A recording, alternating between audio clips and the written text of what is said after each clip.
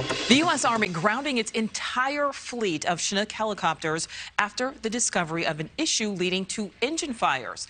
Washington correspondent Evan Lambert is live. And Evan, the Chinook is the Army's only heavy lift cargo copter. So how significant is this? And what do we know about the cause of these fires?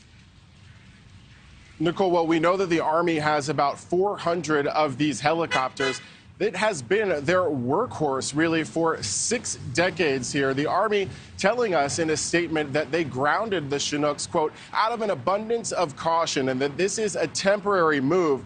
The Army telling NewsNation in a statement, in part, quote, the Army has identified the root cause of fuel leaks that caused a small number of engine fires among an isolated number of H-47 helicopters and is implementing corrective measures to resolve this. The engine's maker, Honeywell, giving us even more specifics, saying that they've narrowed down the problem to a part in the engine, called an O-ring. Honeywell says the Army replaced that part during maintenance with one not meeting Honeywell's specifications. Now, these cargo helicopters support combat and other critical operations, according to the Army.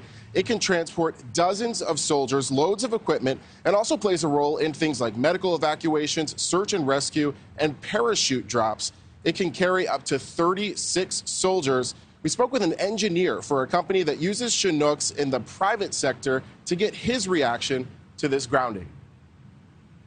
I'll tell you, with the functionality and the capability of them, I think everybody is all hands on deck at this point to get these things back in the air as fast as we can. And the Army telling us there are no other details on the engine fires. We're not sharing those details other than to say that they haven't caused any injuries or deaths. Now, this problem appears to be just in the U.S. military. The Royal Canadian Air Force telling NewsNation that their Chinooks are operational. Nichole? Yeah, hopefully they'll be able to make those repairs quickly. All right, Evan, thank you.